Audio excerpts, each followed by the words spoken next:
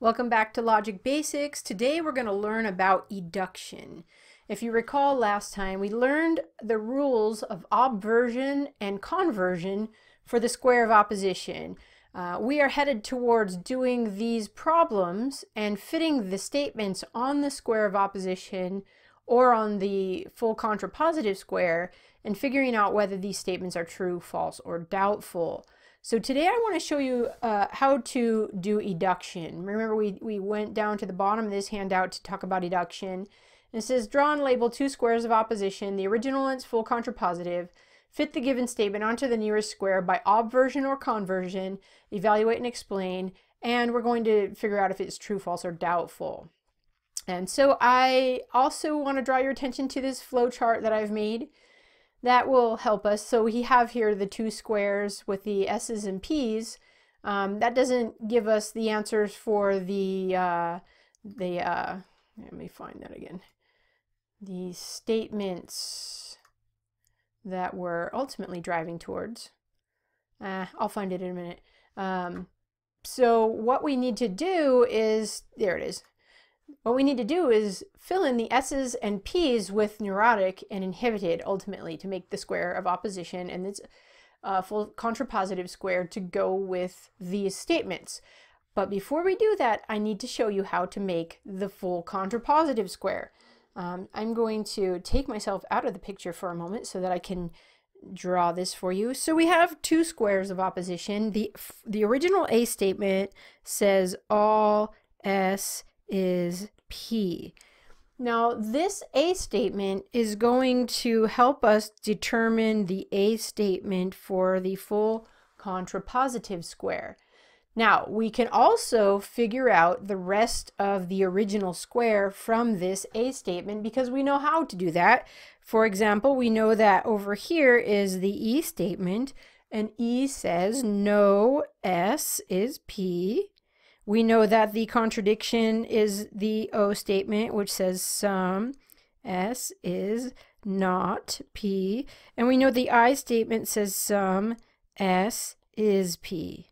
Okay, but how do we figure out this second square? So the second square is going to be determined by obverting, converting, and obverting a third time this A statement. So I'm going to do it for you. And I'm going to show you how to do it, and then I'm going to show you a shortcut so that you don't have to do this. When I was a student, I got myself stuck in a loop. I just kept obverting, converting, obverting over and over, and I never got anywhere. So I want you to avoid that error. So what I'm going to do is put this in your notes. Okay, so you have your original square. You have it all labeled. I'm going to erase mine for a moment so that I could show you the steps. Actually, I'm not going to erase everything. I'm just going to erase this side so I have some space. I want to figure out how to get that A statement to fit on the second square. So here's what I'm going to do. Here's my A statement. All S is P. And the first thing I'm going to do is obvert this statement. All right, now if you recall, the rules of obversion, errors are obvious. Remember, this is an A statement. A obverts to E, right? And so when we obvert, we're going to keep the universality.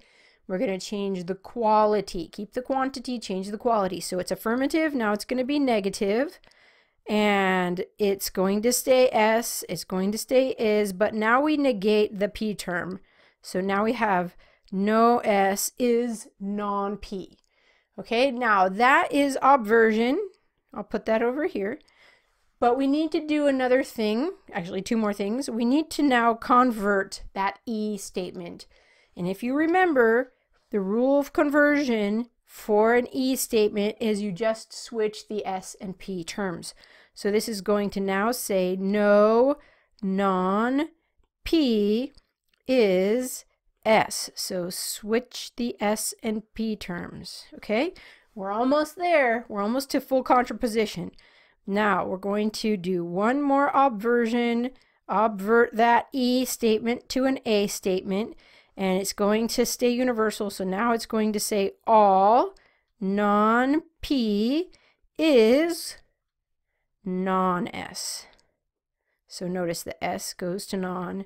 This no goes to all. This stays the same. This stays the same.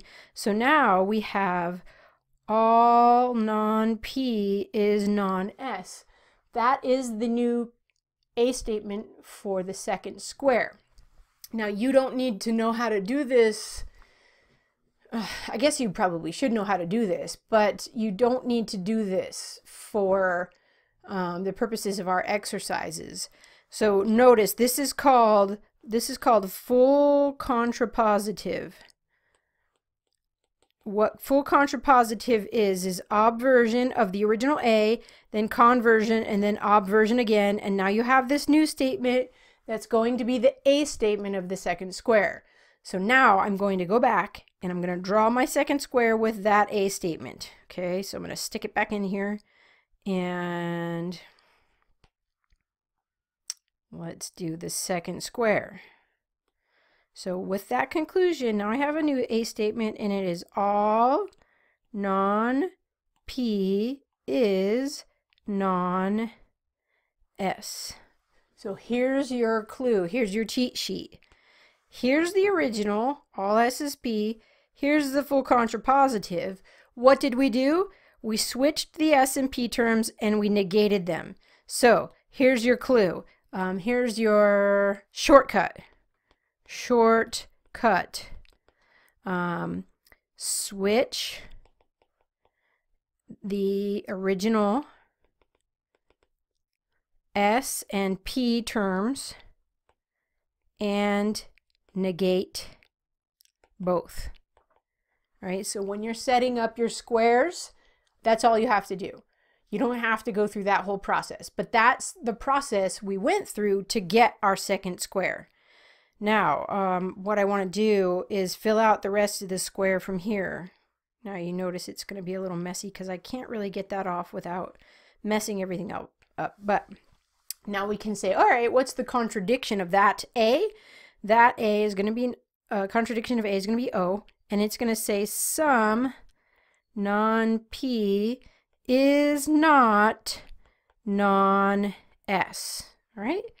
The E, which is this corner, is going to say no, non-P is non-S. And then the I over here, some non-P is non-S. So now, let me take this out of here. Now we have the original square and the full contrapositive square. And this is also what we saw on the cheat sheet or the flow chart. So this flow chart is filled out with the same corners. All right, so this is what the original square and the full contrapositive square looks like. There's one more thing I need you to know about, and this was mentioned in the last recording, but it's the reciprocal and the inverse. So the reciprocal goes here, reciprocal. And it's the A statement that's backwards. It says all P is S, and this is doubtful every time. So remember I used the example, all baseball hats are black. Well, this one's saying all black things are baseball hats. Well, we don't know that. I have a black shirt on. That's not a baseball hat. So it's doubtful. There's also a full contrapositive version called the inverse. And the inverse says, it's the backwards version of this one, all non-S is non-P. Okay, so it's just this A backwards, and that one is also doubtful. Now, if you recall, I also told you the other doubtfuls are going to be associated with these O statements. They're going to be backwards O's because O does not convert. So we're going to find a problem with those O's. And it'll sort of look like, well, it will look like this. Some P is not S, that's going to be doubtful. Or some non-S is not non-P is also doubtful. Okay.